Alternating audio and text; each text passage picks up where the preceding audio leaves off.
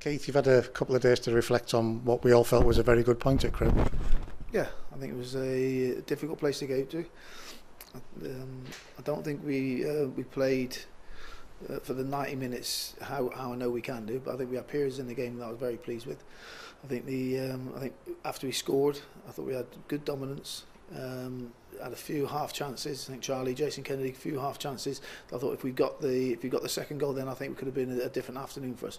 But you've got to give them credit. I thought they played very well, as and when we allowed them to. And I thought when they came into the game, they looked a dangerous team and potentially a dangerous threat. They will cause a few upsets against teams in this division. You do get a feeling when a team picks up a point in a difficult game like that, you're looking at a good team. Yeah, I think the other thing is. Previously, I think it would have been a difficult place for us to go to, and you've got to bear in mind they were a first division club last season. There's been a little bit of trauma surrounding the football club. I think they're coming through that now, and people are now talking and will be talking about what they're doing on the pitch, which I think is important for them as a football club. 22, we're going to get to the halfway point, whatever happens on Saturday, in the top three. That's one heck of an achievement. Yeah, I think there's been a lot of hard work that's gone into it that doesn't get seen on a Saturday afternoon as well.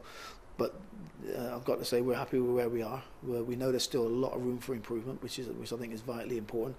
We're by no means a finished article, and I think that's the message that has come and gone to the players as well. The players know that we're still very much in work mode. We're able to. We've got a minimum requirement that the players know, but it's ever changing, and there's still more to come from this squad of players.